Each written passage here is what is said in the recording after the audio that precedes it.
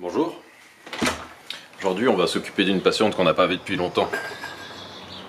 Enfin, en fait on va surtout faire un saut dans le passé pour vous montrer ce qui a été fait pour en arriver au résultat d'aujourd'hui.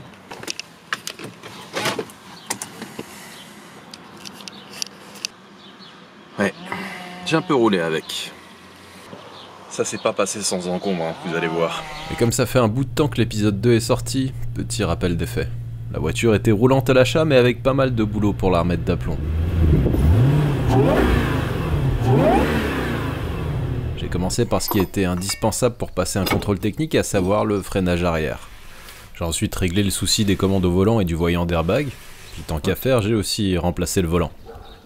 J'ai pris le temps de dégager l'alarme avec un anti-démarrage à code.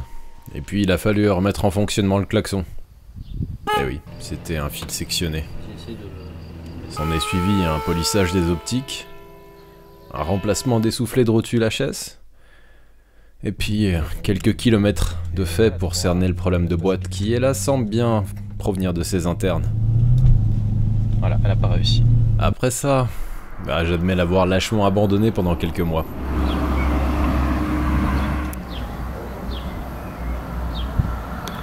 Je l'ai remise en route en lui offrant une bonne vidange moteur.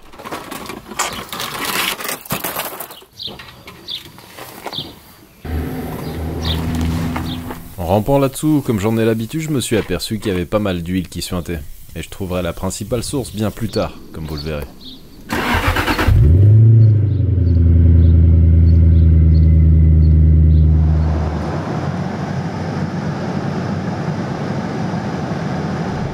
J'ai rapidement arrêté de rouler avec parce que bon, le souci de transmission est quand même un peu pénible au bout d'un moment.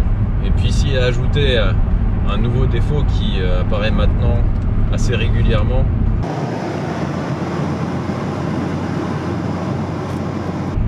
Les capteurs de cliquetis qui font que voilà, le moteur se met en défaut et je suis bloqué à 2500 tours. Et en fait la combinaison boîte qui merdouille de 2 à 3 et la limitation à 2500 tours, ça rend parfois les choses très compliquées. Quand on rate plusieurs fois le passage du rapport, la boîte se met en défaut et à ce moment là elle reste bloquée en seconde, je crois. Et quand vous vous retrouvez bloqué en seconde et limité à 2500 tours, là vous allez pas bien vite. Et donc il faut rapidement trouver un endroit où se garer pour couper le moteur et redémarrer. Et puis comme j'en avais d'autres dont je devais m'occuper, celle-ci elle est passée un peu à l'as pour l'instant.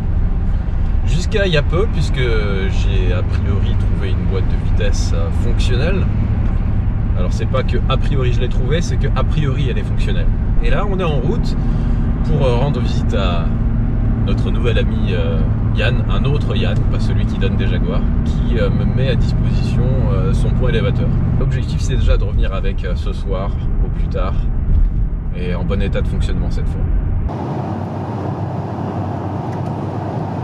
Et après avoir eu la surprise de ne rencontrer aucun problème supplémentaire sur le trajet, j'arrive enfin sur les lieux de la greffe. Donc nous sommes arrivés sur les lieux de notre changement de boîte. On peut dire bonjour et merci à Yann qui nous prête les locaux aujourd'hui. Et c'est bien volontiers, hein, de toute façon. Donc toi c'est ton premier changement de boîte sur une propulsion? Ouais, de toute façon je vais faire l'embrayage sur mon 330, donc ça sera peut-être une... ça sera tout pareil, en moins difficile a priori. Vous avez une impression de déjà vu? Ouais, c'est normal. Ça devrait beaucoup ressembler au remplacement de boîte sur une certaine CLK 500. Là-dessus, il faut donc retirer les catalyseurs. Vu le trajet que je viens de faire, ça doit être chaud bouillant. Ouais, on va éviter de poser les mains dessus. C'est pas que le carter de boîte, il y a la crépine d'intégrer aussi. Les joies des transmissions récentes et leurs idées vraiment bizarres. Ici, je parle du carter de boîte et donc l'idée c'est que si vous voulez remplacer la crépine, vous devez tout changer. Bon, je peux nous porter la vie. Ils sont bien soudés. Ouais. Il y en a que deux, on va au moins galérer qu'avec trois, mais... Ouais. Oh, ça a l'air de venir. Plein d'optimisme, après avoir viré la première vis du catalyseur droit, on commence à déchanter quand on réalise que l'accès est horrible pour la seconde et qu'en plus la tête a déjà été bien défoncée précédemment. Ça rentre pas, hein? J'espère que c'est pas le prisonnier derrière qui s'est barré. Non, ça descend, la taille du filet a diminué. Ouais. Une bonne heure plus tard, on peut enfin virer la pièce. Et je vous épargne le suspense pour le second catalyseur, ça s'est beaucoup mieux passé. Voilà. Enfin, une sorte de péteuse électrique, si tu veux. Bon, on a tout juste entamé notre séjour au goulag à ce stade. Il reste encore à s'occuper du support de boîte, de l'arbre de transmission, des connecteurs électriques, des canalisations de refroidissement et de la commande de boîte. Puis tant qu'on y est, je prépare la dépose du carter de boîte qui est quasiment neuf et qui sera transféré vers la nouvelle. Après être arrivé au bout des corvées que je viens de citer, on peut commencer à jouer au gynécologue. Et voilà l'outil qu'on a choisi pour ça. L'assemblage de rallonges pour aller chercher les vis en haut et sur les côtés de la boîte. Alors, est-ce que j'arrive à montrer? Voilà, le haut de la boîte, là-bas. Après ça, il fallait juste pas oublier les 3 vis qui fixent le convertisseur sur la flexplate moteur.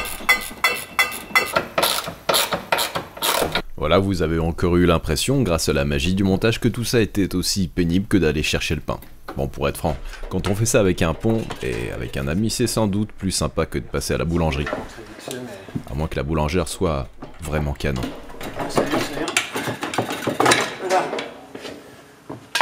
Ok, on va baisser tout doucement. À la fin, il faut bien pencher la boîte en arrière pour pas que le convertisseur tombe. Par avant. Ouais, à l'arrière.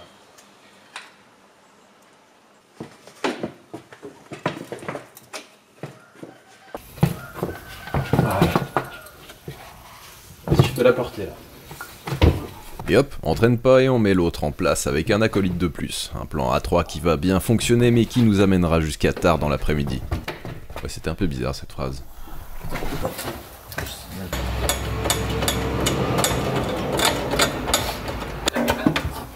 Là on y est presque, hein.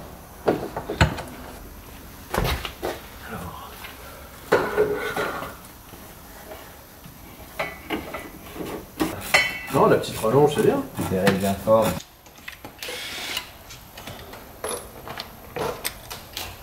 Une fois que tout est de nouveau fixé, je fais l'échange du carter crépine joint mixeur à chaleur tournante et je verse de l'huile de boîte jusqu'à débordement. Le bon niveau se fait bien comme ça, mais moteur tournant et à une certaine température. Il va donc falloir faire preuve de patience. En attendant, on peut déjà rigoler avec la sonorité de cette Jag sans échappement.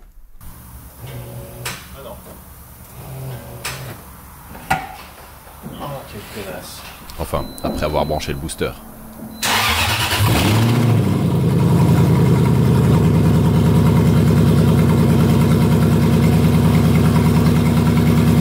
Pour amorcer le remplissage, il faut passer les rapports. J'ai donc soudainement une pressante envie de pisser. Et Parkinson en prime.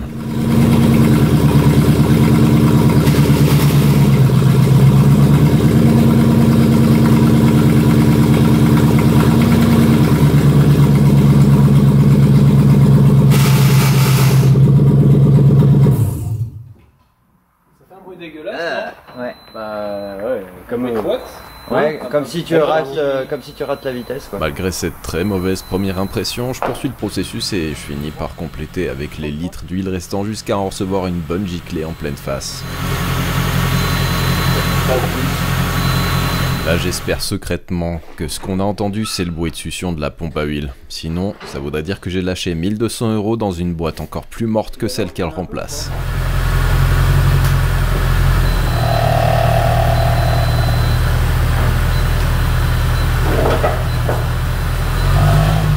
À part un bruit de vibration qui n'a rien à voir avec la transmission, on dirait bien que finalement les choses commencent à s'arranger.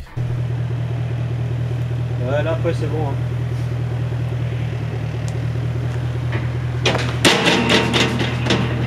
Bientôt à la boîte. Hop, Hop.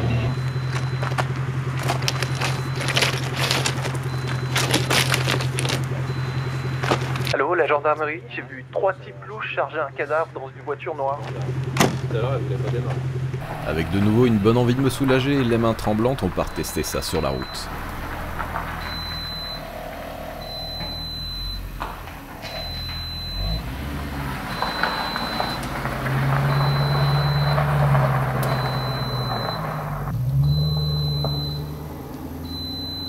Le gigot est cuit, je pense. Là, il doit même être carbonisé. La boîte. Petite session d'effacement de défaut et je laisse mes passagers monitorer les paramètres de la transmission. Comme style ce petit. Il marche bien, ouais. Petit soft sous Android en plus. Vous êtes habitué. 2, 3,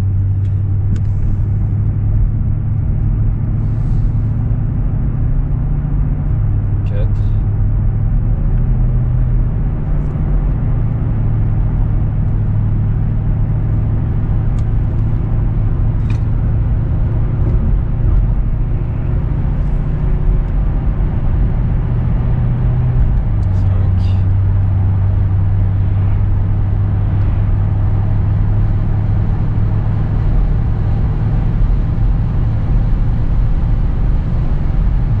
6.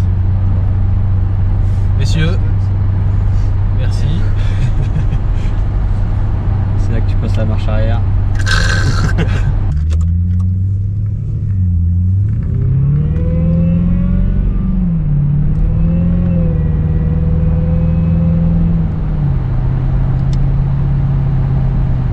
Et ben, ça a l'air d'aller. Patine pas. C'est avec un sentiment de victoire qu'on vient checker les dessous de la voiture sur le pont, pour se rendre compte que tout n'est pas parfait.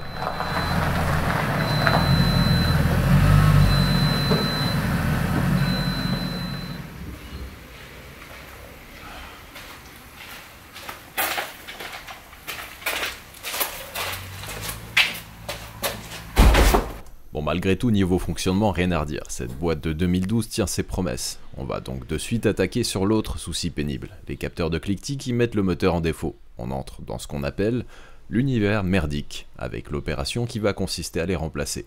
Ces foutus capteurs sont enterrés entre les deux culasses, sous le compresseur volumétrique. Et ça, c'est pas cool. Pas cool du tout.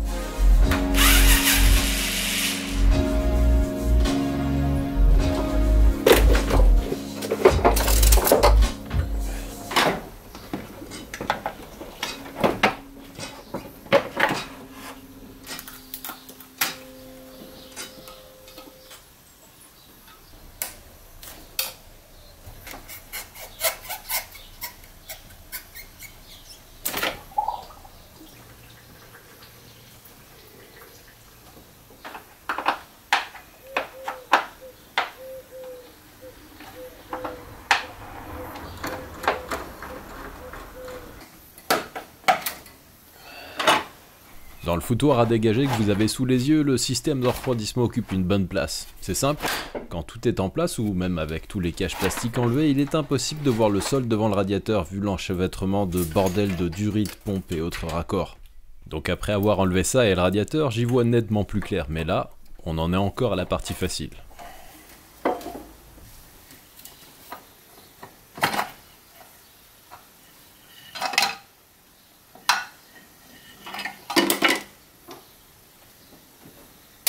Et on va éviter de faire tomber des trucs dans les rotors, ça pourrait rapidement faire du dégât.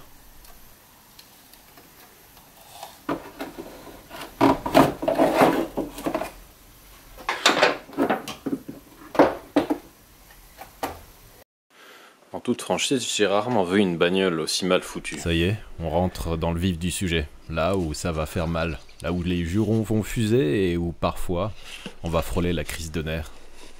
Vous avez sous les yeux les vis de fixation de la vanne EGR, et il faut l'enlever intégralement pour accéder à l'une des vis qui fixe la pipe d'admission sous le papillon des gaz.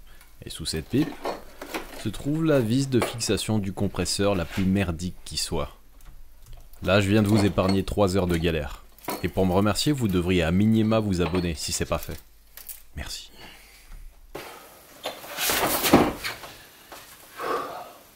Je suis pas du genre à jouer la comédie.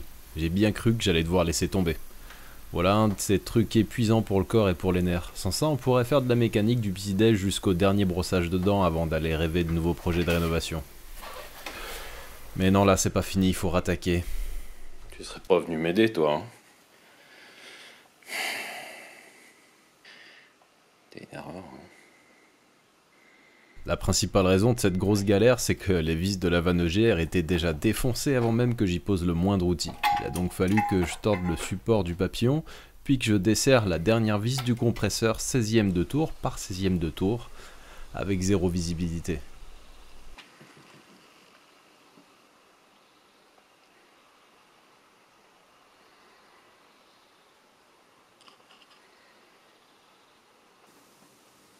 Vous avez sous les yeux les deux capteurs de qu'il, l'un d'eux est HS et je vais me faire un plaisir de tous les remplacer par des neufs. Tant que j'y suis, après avoir fait joujou avec le compresseur qui a l'air d'être sous acide, je remplace également une durite de flotte en temps normal totalement inaccessible.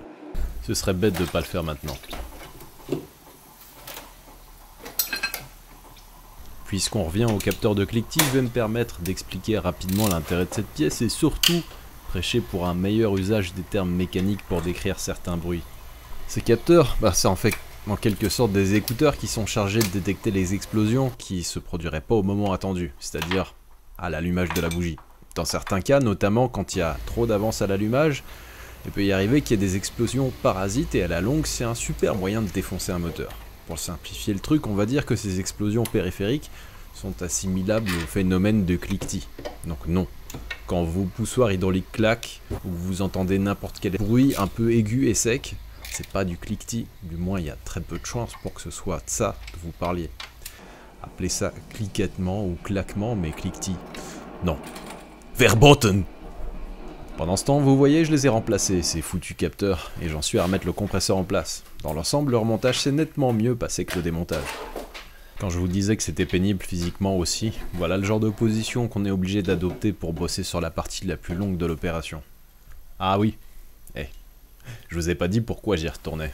Au remontage, je me suis aperçu que, lors d'un précédent bricolage, les mecs qui sont passés par là avant moi ont dû perdre une vis du papillon. Ils en ont remis une, un poil plus longue, sauf qu'elle est allée buter sur le fond et a fini par arracher le filetage. Et moi, au remontage, je m'en suis pas aperçu. Enfin, pas avant d'avoir mis ailleurs cette vis et donc arraché un second filetage. Voilà pourquoi je suis obligé de repercer deux trous et de tarauder ça le plus proprement possible avant de remettre de bonnes grosses vis en M8.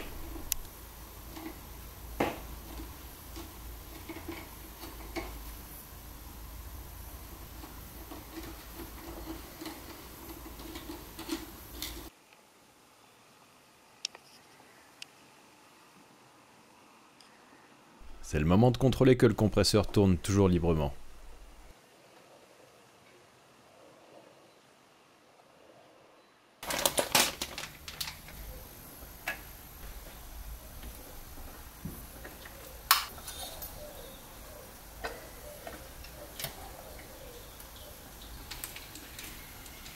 Et alors que j'étais tranquillement sur ma lancée du remontage et que j'attaque la partie avant, survient une nouvelle surprise. En montrant la pipe d'eau, je me suis dit, ah bah tiens, j'avais fait tomber une vis là. Cette vis de pompe à eau qui n'est pas vissée. Pas le choix, il va falloir que j'enlève la poulie là, je vais pas laisser ça comme ça. Bon, laissez-moi deviner. Cette vis en fait, je vais pouvoir ni la visser ni la dévisser, c'est ça? Alors, je vais déjà commencer par enlever le galet qui est devant pour avoir un alignement vraiment parfait. Parce que là, il va pas falloir jouer trop. D'ailleurs, c'est pas une vis de pompe, c'est une vis de carter, ça. De carter de distribution. Alors, je comprends absolument pas pourquoi ça se serait dévissé. Pourquoi quelqu'un aurait touché à ça?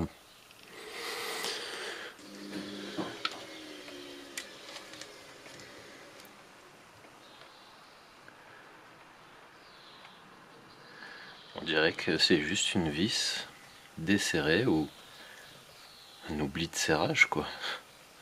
C'est assez incroyable quand même. Et donc voilà probablement d'où venait la fuite d'huile mentionnée bien plus tôt dans la vidéo, au moment de la vidange. Vu la gueule de la courroie du compresseur, tu l'as mise au point, toi. Je crois qu'il était temps de la remplacer. En fait, depuis le montage de la nouvelle boîte, j'ai un souci de fuite d'huile de boîte justement. Assez conséquent quand même. Une des durites de canalisation. De refroidissement de cette boîte, donc elle s'est mise à fuir.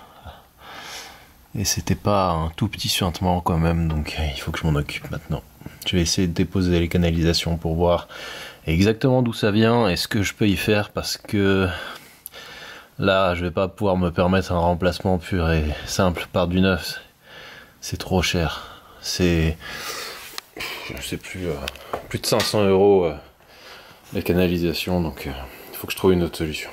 Dans ces conditions, c'est possible de déposer les canalisations sans trop les tordre. Mais bon, il faut être un peu brutal quand même, hein. Donc maintenant, il faut que j'aille voir avec la personne qui fait du flexible hydraulique si une bonne partie de ces canalisations rigides, on peut les passer en flexible. Voilà. Les durites d'origine ont été modifiées. Et maintenant sont flexibles. Ça va être beaucoup plus facile à remonter normalement.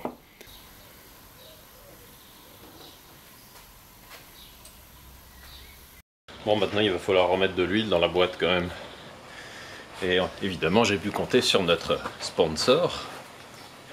Seul sponsor permanent pour le moment. Racinglubes, qui m'a envoyé tout ce qu'il faut pour ça.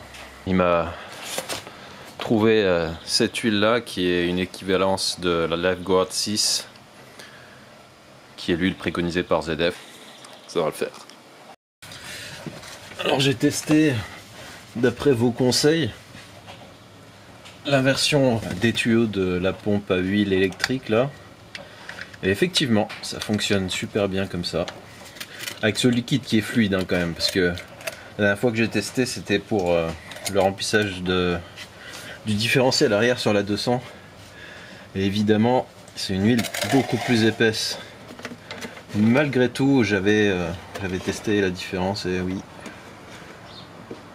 c'est beaucoup mieux comme ça. Et là l'effet démo va se manifester comme jamais. Tout va tellement bien se passer. Par rapport à la seringue, c'est quand même plus confortable. Hein.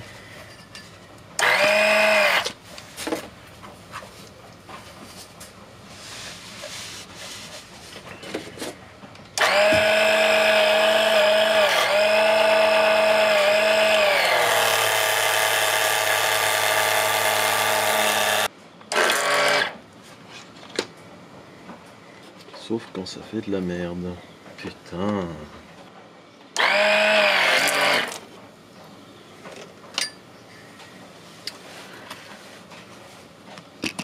Et à défaut de pouvoir compter sur une pompe à huile qui vous gicle pas à la gueule, au moins j'ai pu compter sur Racinglubes, puisque leur attention en fait c'était de me fournir un bidon avec un système que j'avais jamais vu.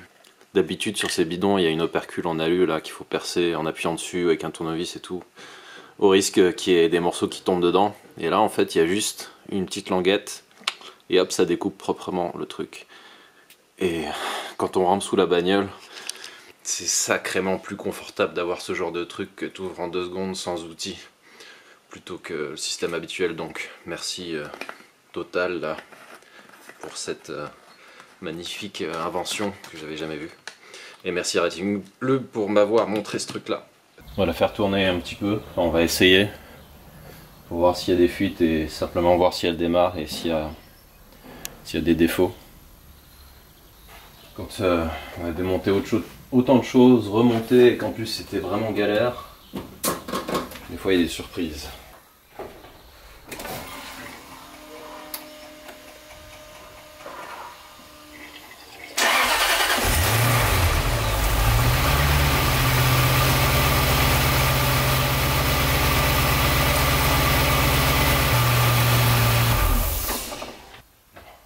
À part la durite ici que j'ai oublié de serrer, qui fuit un petit peu, pas tant que ça d'ailleurs, ça a l'air d'aller. Je vais lire avec l'outil de diagnostic, voir des choses qui sont apparues.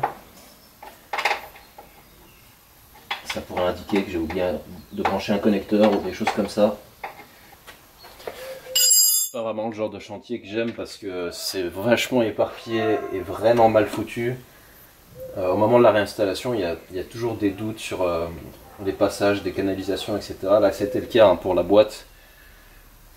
Je me souvenais plus exactement comment passer les canalisations et la technique du pauvre pour pouvoir faire tenir les vis qui sont loin en termes d'accès. Petit morceau de plastique. Et voilà.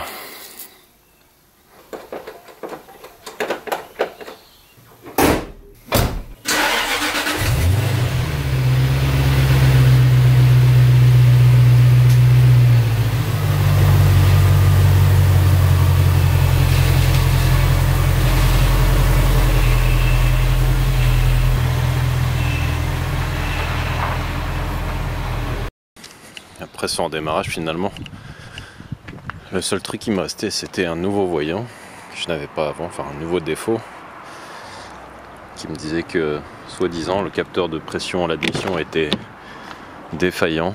J'en ai reçu un neuf, exactement le même que celui-là, normalement un Denso aussi. Donc eh ben, on va le remplacer, au moins c'est pas bien difficile.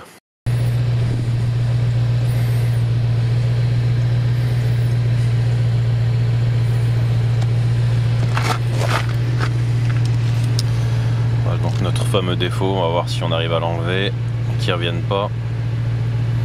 Il semble qu'il soit encore là. C'est fâcheux. J'ai acheté ce débitmètre pour rien.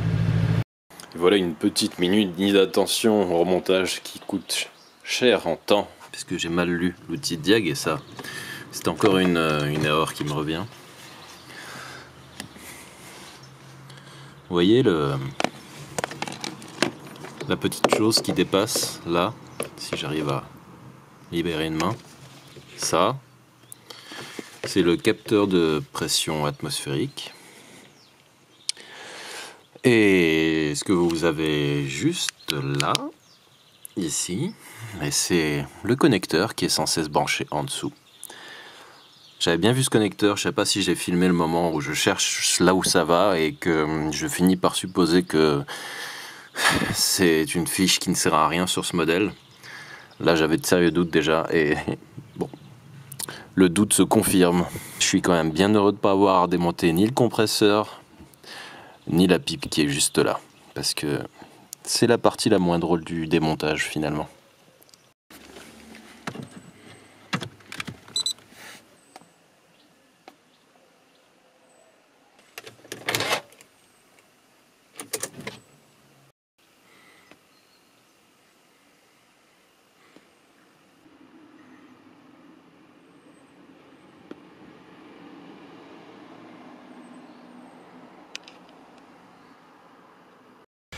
Voilà, donc on est arrivé au bout des problèmes mécaniques que je voulais régler. J'ai fait pas mal de kilomètres depuis, sans rencontrer de problème particulier. Donc, mission accomplie à ce niveau. Après, voilà, à l'intérieur, on peut voir que c'est redevenu bien dégueulasse depuis la dernière fois où j'avais donné un coup de propre. Cette fois-ci, on va faire les choses un peu plus en profondeur, pour qu'elle soit présentable. Et pareil, à l'extérieur il y a quelques travaux de carrosserie que j'aimerais réaliser avant de vous offrir un dernier petit tour pour vous donner mes impressions après quelques milliers de kilomètres de parcouru avec cette voiture. Je profite aussi de la fin de cette vidéo pour vous remercier tous autant que vous êtes, et peu importe la manière que vous avez utilisée pour manifester votre soutien suite à l'une des dernières vidéos publiées. Donc merci beaucoup. Et puis à bientôt avec celle-ci, je pense. Ciao.